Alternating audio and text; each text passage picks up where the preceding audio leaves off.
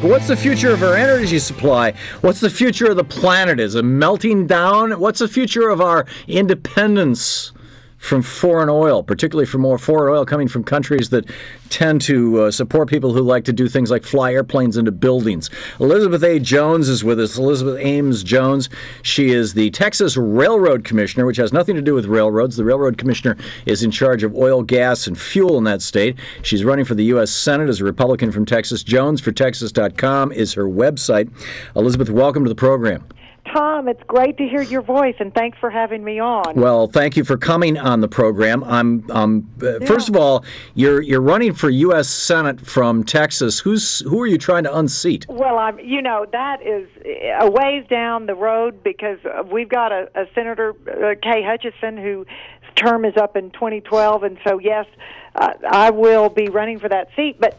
I've got the greatest job in the world here in Texas until that time comes. Right, but you do have a campaign website up. JonesForTexas.com. Is if she succeeds in beating Rick Perry, she's running against. No, that's all done. That's all done. All over, and Governor Rick Perry is going to be on the ballot for a November election. Okay, see, I've been out of touch with Texas politics.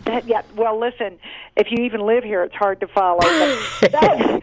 You're doing pretty good for being in Oregon, but that's all been taken care of. But I learned from even as a little girl that you're prepared for anything that comes your way. So that's my plan. So you're planning on 2012. Yeah. Okay, let's talk about oil then. Let's talk about energy policy in the United States. It was great to see you, and you and I were on a panel a couple of weeks ago and had some of this discussion. ExxonMobil in 2008 earned $45.2 billion.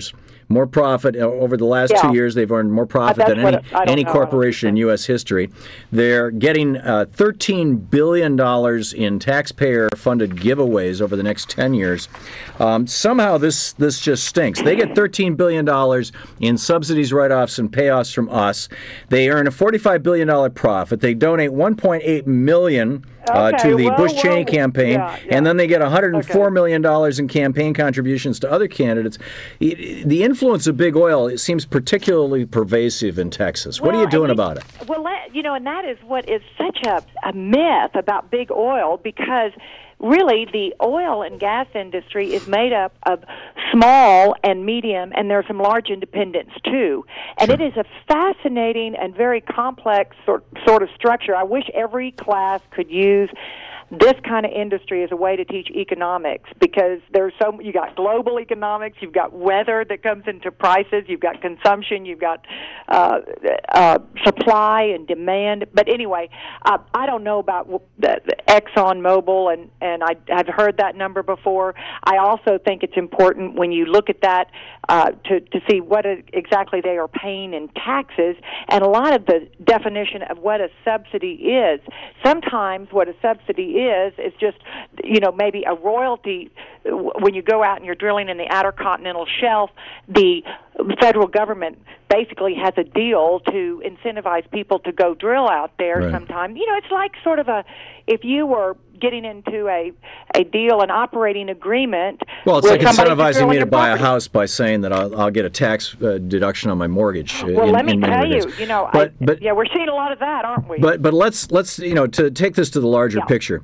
The oil companies in the United States have gotten a free ride ever since Colonel Drake drilled his first oil well back in 1865 in Titusville, Pennsylvania, in as much as they produce extraordinary externalities, from the river that caught the Cuyahoga River catching on fire, to Lake Erie being dead for some time, to right now in the United States, estimates of at least 10,000 cancers a year around this country, hundreds of thousands of cases of asthma as a direct consequence of auto exhaust, and in particular diesel exhaust, not to mention mercury. Now, granted, most of the mercury comes from that's in our rivers and our water comes from coal-fired power plants rather than oil-fired power plants.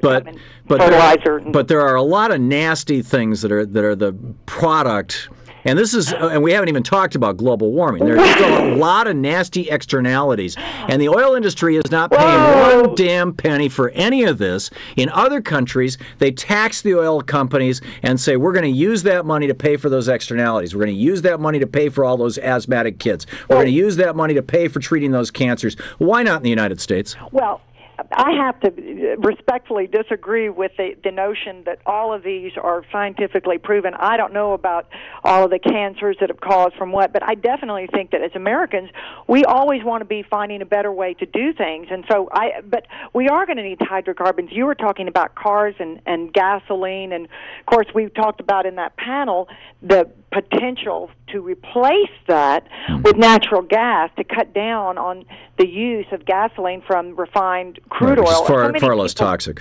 The what? Which is far less toxic, but it's not toxic at all. Well, it's still producing carbon dioxide, and which is a whole separate. Like I said, we can talk about global warming separately, but I'm just talking about the simple externalities that. And here's the other one: we have the largest military in the world. We spend more on our military than every other country on earth combined.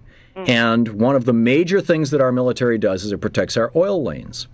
Now, why, if the stability in the Middle East is certainly, and Jimmy Carter was pretty outspoken about, this will not stand. We're never going to import more oil than we have in the past, and a fine thing it was, I think, and yet, Reagan blew up his programs, and here we are now. We're importing more than twice as much oil as we were when Jimmy Carter was president. Yeah. Well, I think some of these, things are sort of in a simplistic way that you are describing them, and I've got to suggest that when you peel away the onions and you get to the dynamic modeling of the costs and everything regarding taxes on big oil or rather their profits, there's that story. Now let's talk about security in the Middle East.